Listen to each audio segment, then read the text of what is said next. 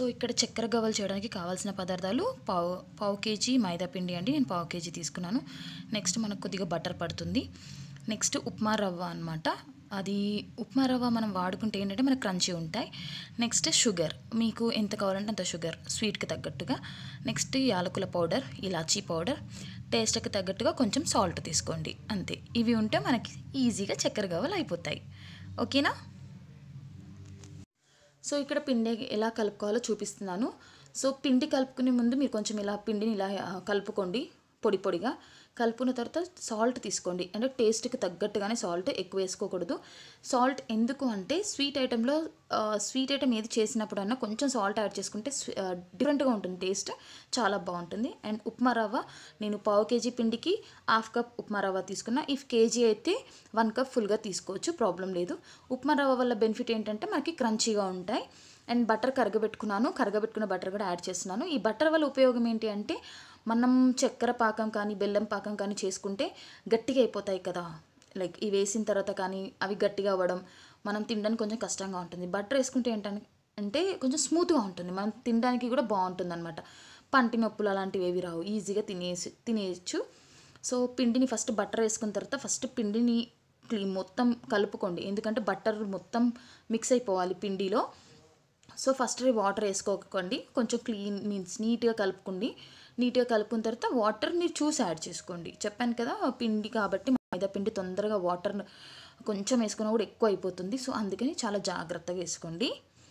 So చెప్పాను కదా పిండి వంటలు నేర్చుకుంటున్నానని. సో స్టార్ట్ చేశాను పిండి వంటలు నేర్చుకుందల్లా నేను చేసిందల్లా మీకు చూపిస్తాను.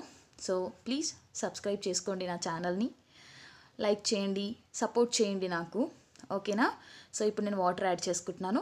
వాటర్ కూడా చాలా తక్కువగా యాడ్ చేసుకుంటున్నాను. ఫస్ట్ తక్కువ అమౌంట్లో యాడ్ చేసుకుంటే ఏంటంటే మనకు ఒకవేళ తక్కువ అనిపించినా మళ్ళీ నెక్స్ట్ టైం యాడ్ చేసుకోవచ్చు అనమాట.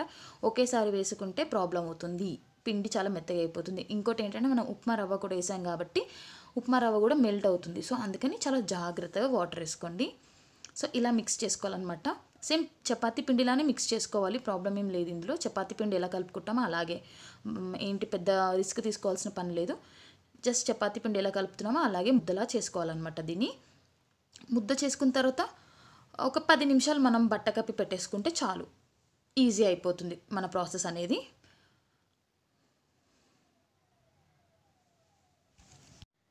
10 నిమిషాలు పక్కన పెట్టాం పిండిని. సో ఇప్పుడు పిండిని 10 నిమిషాల తర్వాత మళ్ళీ తీసుకొని కొద్ది అమౌంట్లో తీసుకొని పిండిని వాటిని బాల్స్లా చేసుకోండి, కొద్దిగా అనమాట.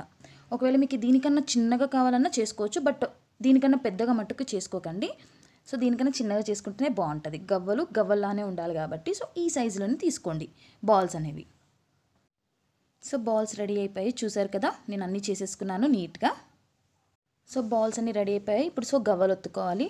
సో ఇక్కడ గవ్వలు ఒత్తుకోవడానికి నా దగ్గర గవ్వల ఫ్రేమ్ లేదండి. సో నేను నా ఇంట్లో ఉన్న వస్తువులతోటే గవ్వలు చేస్తున్నాను. దువ్వెన తీసుకున్నాను, దువ్వెనని చాలా క్లీన్గా చేసుకున్నాను. సో ప్లీజ్ చూడండి, చాలా క్లీన్గా ఉంది దువ్వెన. సో దువ్వెన మీదే ఒత్తుకుంటున్నాను అనమాట గవ్వలు. సో చూస్తున్నారా నేను ఎలా ఒత్తుతున్నానో, సేమ్ అంతే ఈజీ అండి. సేమ్ గవ్వల ఫ్రేమ్ పైన కూడా చేయాలి అనుకుంటే కనుక ఇలాగే చేస్తాం ఫ్రేమ్ పైన కూడా. సో మనం మిడిల్ క్లాస్ కాబట్టి మనకి ఎక్కడి నుంచైనా దారి దొరుకుతుంది. అంటే మనం ఏదైనా చేయాలనుకుంటే అది వెళ్ళి కొనుక్కోవాలి, ఇంట్లో వస్తువు లేదా తెచ్చుకోవాలనే ఫీలింగ్ ఏమి ఉండదు. మనం దారి అనేది వెతుక్కుంటాం, ఏది ఉన్నా దాంతో అడ్జస్ట్ అయ్యి చేసుకోవడం మనకి బాగా తెలుసు. So as a middle class నేను మీకు చెప్తున్నాను. సో పెద్దగా వెళ్ళి గబగబా వెళ్ళి కొనుక్కొచ్చుకొని చెయ్యాలి అని ఏం లేదు. నేను ఇంట్లో ఉన్న వస్తువులతోటే అన్నీ చేసుకుంటూ ఉంటాను, అన్నీ వాడుతూ ఉంటాను. సో ప్రాబ్లం లేదు. దువ్వెన మాత్రం చాలా క్లీన్గా ఉంది. ఇక్కడ నేను జూమ్లో చూపిస్తున్నాను గవ్వలు ఎలా ఒత్తుకుంటున్నానని. చాలా ఈజీ అండి, జస్ట్ 2 ఫింగర్సే మనం యూజ్ చేయొచ్చు, దీంట్లో పెద్ద పనేం లేదు, ఈజీగా ఒత్తుకోవడమే. సో ఆల్మోస్ట్ నేను గవ్వలన్నీ చేసేసుకున్నాను. చూస్తున్నారు కదా కింద ప్లేట్లో ఆల్మోస్ట్ అన్నీ అయిపోయాయి. సో ఇప్పుడు ఏంటంటే గవ్వల్ని డీప్ ఫ్రై చేసుకోవాలి, అంతే. సో నేను సైడ్లో ప్యాన్ పెట్టేసుకున్నాను, ఆయిల్ కూడా పెట్టేసుకున్నాను. సో అది వేడవగానే వేసుకోవడమే. చూసారా నాకు గవ్వలు రెడీ అంటే ఆఫ్లో. సో నూనె వేడెక్కింది. సో మెల్లిగా గవ్వల్ని దింపుకోండి. నాకు ఈ నూనె టాస్క్ అంటే చాలా భయం వేస్తూ ఉంటుంది, చిత్తుతూ ఉంటుంది నూనె. సో అలా ఒక్కొక్కటి వేసుకున్నాను. కొంచెం గిన్నె నిండిపోగానే అన్నీ వేసేసుకున్నాను అనమాట. నాకు ఒకటే గిన్నెలో అన్నీ వచ్చేసాయి, చేసుకున్న గవ్వలన్నీ ఒకటేసారి అయిపోయాయి ఫ్రై. సో చూస్తున్నట్టయితే అలానే వేసుకోండి మీరు కూడా, ఈజీగా ఉంటుంది. ఎందుకంటే గవ్వలు విరగకుండా వేసుకోవాలి, అందుకని అలా వేసుకున్నాను ఒక్కొక్కటిగా. గవ్వలు గోల్డెన్ బ్రౌన్కి వచ్చేసాయి. సో తీసి పక్కన ప్లేట్లో పెట్టుకుందాం. ప్లేట్లో ఎందుకు అంటే కొంచెం ఆరాలన్నమాట, అంటే నూనె ఆరిపోయేంత వరకు. సో ఇదే కలర్లో చేసుకోవాలండి గవ్వలు. ఈ కలర్లోనే చాలా బాగుంటాయి. కొంచెం లైట్గా కానీ మరీ మాడిపోయినట్టు కాకుండా ఈ గోల్డెన్ బ్రౌన్ వచ్చే వరకు చూసుకోండి, ఈ లెవెల్ వరకు. ఇక్కడ చక్కెర పాకంకి నేను ప్యాన్ పెట్టేసుకున్నాను, షుగర్ యాడ్ చేసేసుకున్నాను. షుగర్ యాడ్ చేసుకున్న తర్వాత మనం కొద్దిగా వాటర్ యాడ్ చేసుకోవాలి. ఎక్కువ యాడ్ చేసుకుంటే పానకం సరిగ్గా రాదు, తక్కువ యాడ్ చేసుకుంటే బాగా వస్తుంది. షుగర్ మొత్తం మెల్ట్ అయ్యే వరకు చూసుకోండి పాకంకి. సో పాకం రెడీ అయిపోయిందండి. పాకం చూసారా గట్టి పడింది. సో ఇందులో నేను ఇలాచీ పౌడర్ యాడ్ చేసుకుంటున్నాను. ఇలాచీ పౌడర్ అనేది ఒక ఫ్లేవర్ కోసమే, అంటే ఒక టేస్ట్ అండ్ స్మెల్ కోసమే వేసుకుంటున్నాను అంతే.